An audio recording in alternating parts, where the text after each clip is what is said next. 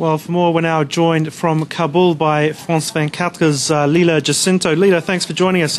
No figures on turnout at this stage, but are we getting any sense of how it's going? Yes, we have less than 3 hours to go before polls close. We don't have voter turnout figures. We should be getting preliminary information shortly. But I spoke to a UN spokesman and he said the overall picture in the country was mixed. It was patchy.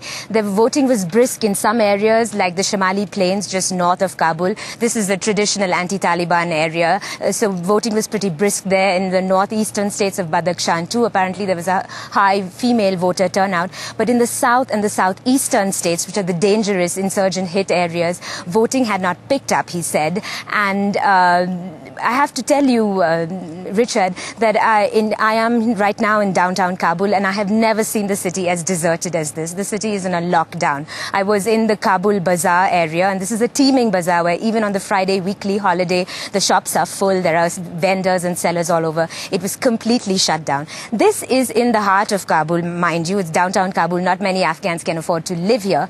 But in the outlying areas of Kabul, where most Afghans live, voting was brisk in some polling stations, in some outlying areas in the west of the city. They even had lines outside. So we will get a clearer picture in the hours to come, really. Now, the Taliban vowed to disrupt this election. Are they having much of an impact?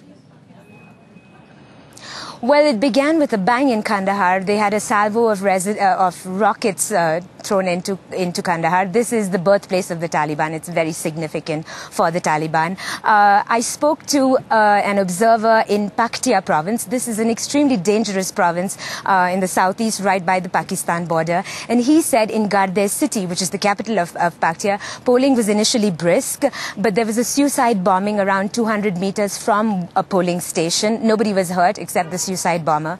But he said that voting dropped after that attack. And he said in the outlying rural areas around Gardes, Taliban were stopping people from voting. So, you know, the Taliban had promised that they were going to do what they could to stop this election, and it looks like they're trying.